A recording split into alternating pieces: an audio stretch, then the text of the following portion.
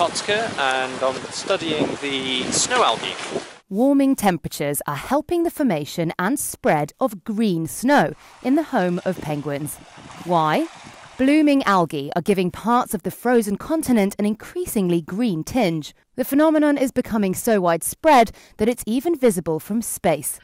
That's according to new research carried out by the University of Cambridge and the British Antarctic Survey. And if you look over here, you can see there's patches of green and hopefully you can see some patches of red if the light conditions permit it. Using data collected over 2 years by satellite and on-the-ground observations, the research team created the first map of the algae blooms on the Antarctic Peninsula coast.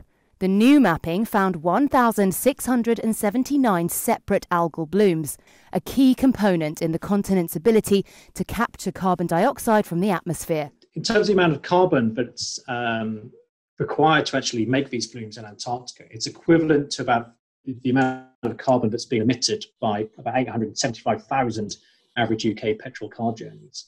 It's taking up carbon from the atmosphere, but it won't have any significant dent in the amount of carbon dioxide that's being put into the atmosphere at the moment. Antarctica experienced its warmest day ever recorded in February, with the mercury rising to 65 degrees Fahrenheit. The impact of climate change on the spread of snow algae is unclear, but it is found mainly on the islands off Antarctica's western coastline, where warming has been most extreme. With the snow algae blooms, obviously they rely on slushy snow to actually bloom. So if the climate gets too warm and that snow actually becomes very slushy and it melts out very fast, you're losing that habitat for the snow algae to actually bloom in the first place. So you're wiping out a complete ecosystem in potentially one